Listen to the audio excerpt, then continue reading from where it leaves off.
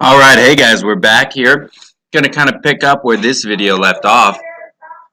So we are taking a look at setting up all of these sensors and motors for the VEX controller. I apologize I don't have the controller or my normal microphone here today. The audio quality might not be as good as you're used to, but anyways, hopefully that will be back for the next video.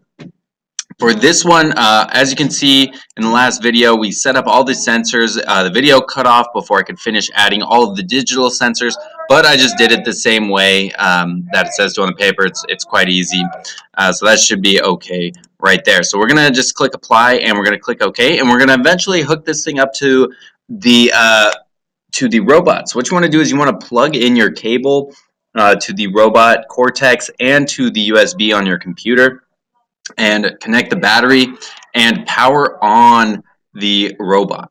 Now, I was having some issues at the beginning. I couldn't really get the computer and the robot to communicate, and I believe it was because we needed to do a firmware update.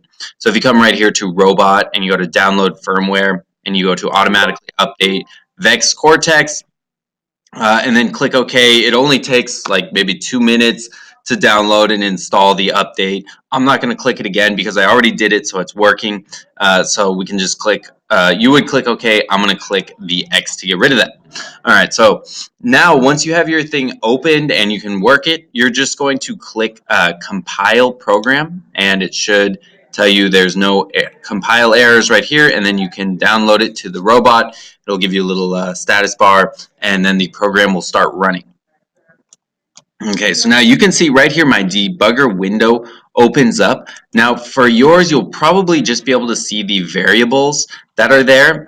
If you want to see what you want to see is the motors and sensors. To get those to show up, you're just going to go right here to Robot and Debugger Window, and then you're going to just check on the boxes that you want. So you can see I just unchecked motors and I unchecked sensors. Now we're back to variables, global and local variables.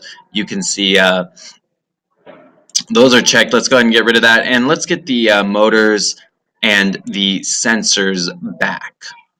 Sensors back. There you go. Perfect. Okay. So now you have a tab here for sensors and then motors with PID. So we can just start messing with some of the sensors right here. Like for instance, you can look at the sonar feature, one of the coolest ones. When I put my hand over that, you can see it's about 3 inches. I'm going to raise my hand up. I'm going to estimate about a foot. There you go, 10. Now it can help me. I'll go up a little more. Okay, there's about a foot above it. Then we can go up to 2 feet above it and back down to 1 inch, 2 inches, right? So that's what the sonar does. You can try moving your hand around it. You can also press the bump switch, and you can see the touch sensor right here. The bump switch will go to 1. You can try the limit switch. You can try covering up the light sensor. And the page that I'm going to give you on Google Classroom will ask you to document the results of all these in your engineering notebook. Finally, right here, the motors. If you want to start a motor or turn a motor off, you can just type in the power you want. The motors, I believe the maximum power you can have is 127.